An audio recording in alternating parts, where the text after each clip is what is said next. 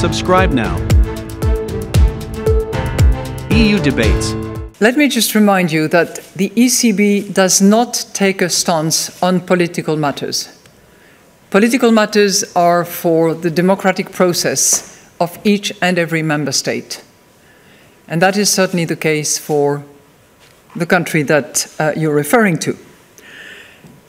Differences in local financing can legitimately arise, among others due to the country's specific macroeconomic landscape. That has happened in the past.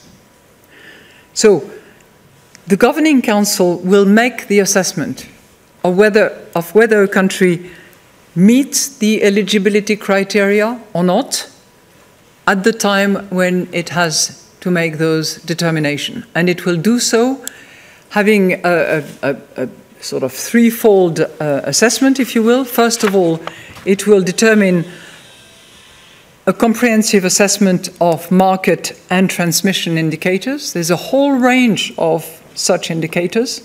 Second, it will at that time evaluate the eligibility criteria.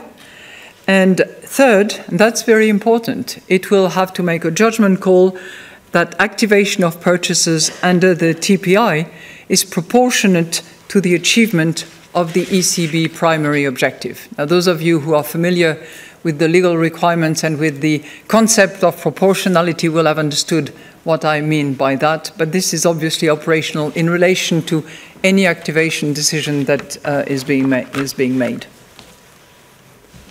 Thank you, President.